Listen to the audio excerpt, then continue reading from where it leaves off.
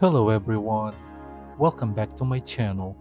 In this video, I will be reviewing Yolopark's third installment when it comes to their AMK Transformer model kits that is focused on G1, which is Starscream. Now, I already made a video on the unboxing and full build of this figure, so if you want to check that out, I will leave a link on the description. This video will be focused more on the review of the fully built figure. Now, same thing as their Optimus Prime and Megatron release, this figure comes with this amazing stand with the Decepticon logo this time, because Starscream's a Decepticon.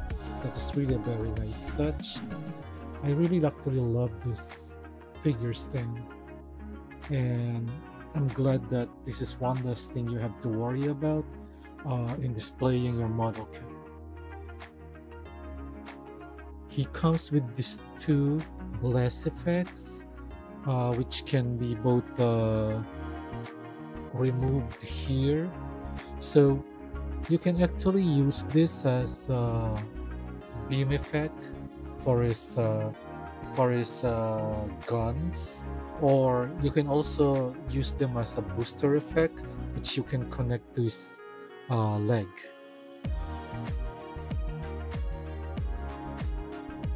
And then it comes with these two alternate mouthpiece, which, to be honest, I don't really find that much different. But yeah, if you look further, if you look deeper on them, there is a little difference. I think one's kind of smirking and one is like probably the neutral look. And then there's this rocket launch blast effect, which you can connect to his chest, which basically opens up. I will show them later. It opens up to where you can fire rockets. To be honest, this is the accessory which I am really the least fond of. I don't really use them too much because I don't know, I think they are too short on the blast radius or something like that. I don't know, I just really don't like them that much. Now let's have a closer look at the figure. Now this is the mouth plate that I will be displaying him, because when I think Starscream, this is how I imagine him. Now he has a light up feature wherein same thing as the previous release as Megatron and Optimus Prime, wherein the magnet is actually hidden here, wherein if you can put it there, if you have batteries, the eyes will light up. And it has three modes: the one that blinks fast, the one that just lights up, and the one that glows very slowly. I tried it, but it doesn't work, so I'm assuming that there's no battery there, unlike Optimus Prime, which actually came with the batteries out of the box. The red and the blue and gray that was used here is actually perfect. It's actually pretty perfect for the character. But the best thing that I like on the finish of this figure is the wear and tear effect, like the damage effect. So there, if you will look closely, there's that random paint chipping. It is very subtle, that it's actually done very well. Even on the leg, there's that. So there's that. And then add to that the panel lining that they did. I love that they panel lined this figure already, so that's again one less thing that I need to do. And it was actually done very perfectly. And since this is Starscream, the Decepticon logo is upside down. Yeah, overall, the finish of this figure is really done very well. Now, this is what I'm talking about. That I said that this chest opens up and you'll see rockets there, and you can actually put this to make them look like it's blasting some rockets. But to be honest, uh, connecting them here has a very specific angle. Wow, I'm actually good. I actually want to show that it's a little hard putting them, but of course, now that I'm recording the video, it stays there.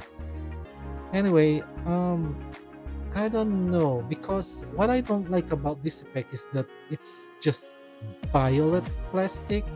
I was kind of hoping that at least they painted the rockets to differentiate them from the blast effect. I think that's the main reason why I don't want to display him with this, because I don't know, they just look weird.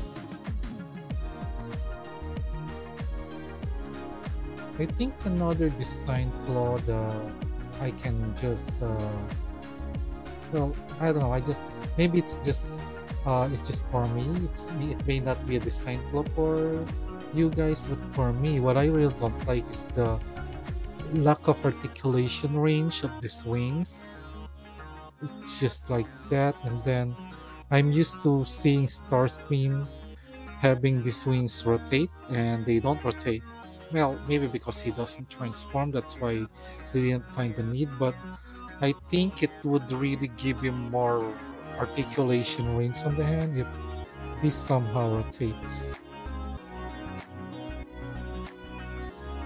This glass or clear portion, nah, not glass, basically clear plastic portion, it's also removable, but I don't know why you would be removing it, because there's no paint here. So yeah, I know the sculpt is there, but there isn't really any paint there, so I don't know, it doesn't actually look that good, so I'm just gonna be keeping it there. But I just want to show you guys that there's that option. Now guys, don't get me wrong, those things that I said about the inside there and the wings is basically just me nitpicking, but to be honest, I love this Starscream figure because I love the way that the panel linings done pretty well, the shading and damage, the subtle damage or chipping on the paint is really done very well. So yeah, I love this Starscream figure. Now let's look at the articulation. You can look up that far. You cannot look down, but you can do a little side to side. Then you can look there, there. For the hands, this rotates. This articulates. Then you can go up that far. Do that. Then there's that articulation there. Then yeah, this is what I'm saying. If this is actually moved, it will not. It kind of limits the articulation of the hands because this doesn't move too fast.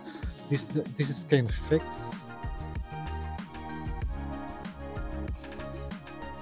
Then there's that. The elbow joint is actually perfect.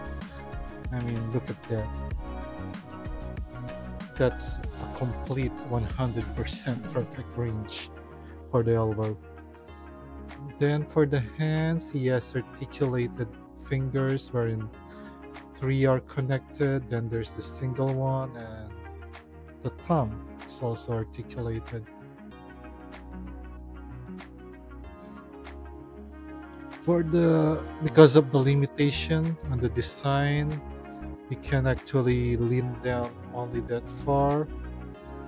Then you can lean back that much, I guess. Actually, there's yeah, I know that it is designed to look to bend forward more. So yeah, there.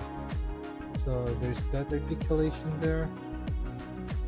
But backward, I think the one that has whose range is not that much. Then you can do a side to side.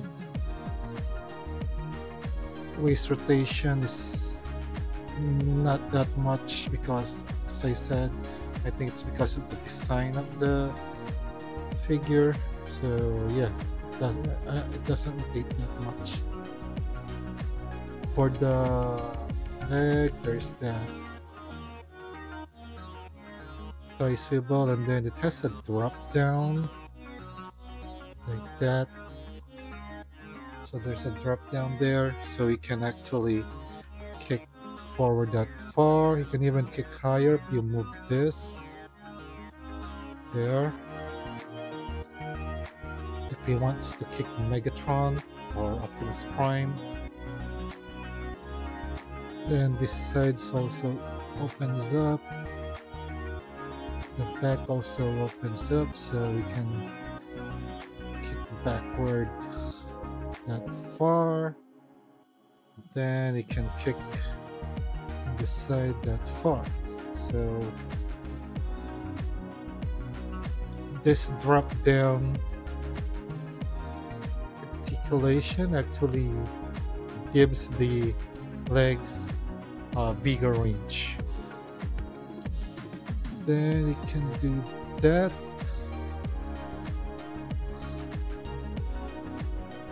And yes, actually an ankle. He actually has a pivot here.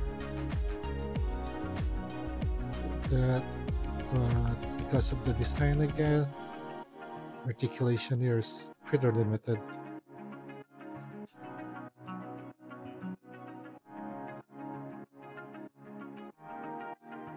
Now for size comparison, here he is with the with the Optimus Prime and Megatron, which are released before him. So these three figures are currently the only release that Yolopark has done on this G1 line. I think based on the news that I had, Bumblebee is gonna be next, which, to be honest, it's kind of boring.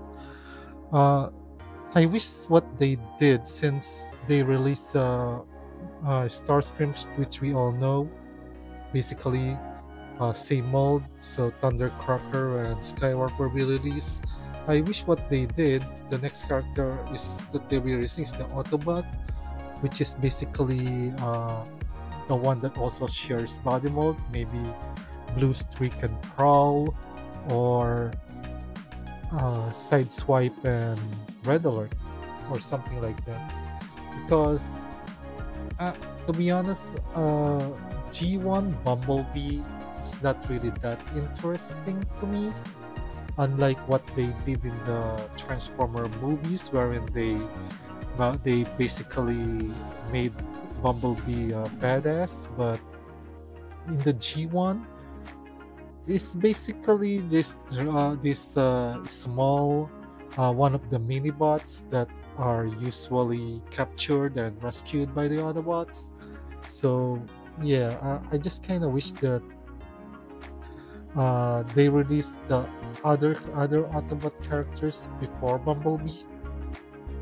Or I don't even have any problem if they release another Decepticon like Soundwave, because that's I must admit, aside from Optimus Prime, as far as robot design, I think the Decepticons are much cooler design, because I actually like the sweepers, and I like Soundwave. So I don't know. I just wish they released other character before Bumblebee. Now, to finish up the video, is this figure worth buying? Well, to be honest, guys, if you're one of those people who doesn't like to buy non-transforming Transformers, I understand you. I used to be like that, but to be honest, this Yolopark